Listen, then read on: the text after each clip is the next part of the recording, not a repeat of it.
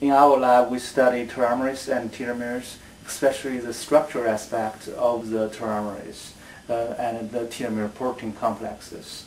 And we, in terms of telomerase, we are especially interested in telomerase RNA research, and we are developing a method that we can systematically identify all the important atoms that are essential for the telomerase catalysis. And it is important to do this kind of research because telomerase is important for the elongation of the telomere end, the end of the chromosome. And we want to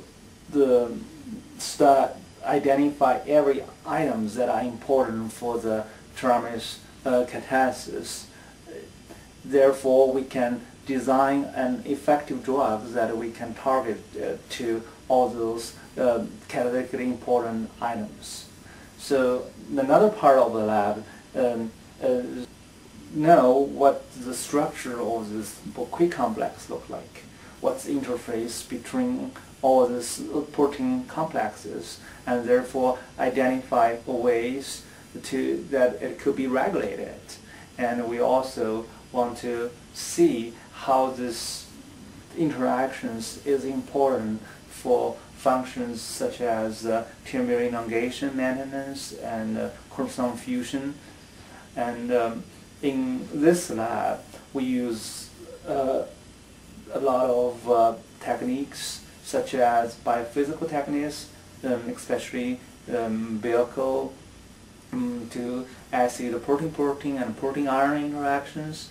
We also use X-ray crystallography, and we are in collaboration with Derek Taylor's lab at Case Western, and we want to have a picture of the big complex using electron microscopy. We also want to confirm and also explore the structure features of the complex using yeast genetics to assay the functional aspect of the structure. And we especially are interested in using this PAMU system because it's very similar to the human telomere complexes, but it's such a easy genetic system to manipulate. So that's pretty much an overview what we are doing in the Qiao lab.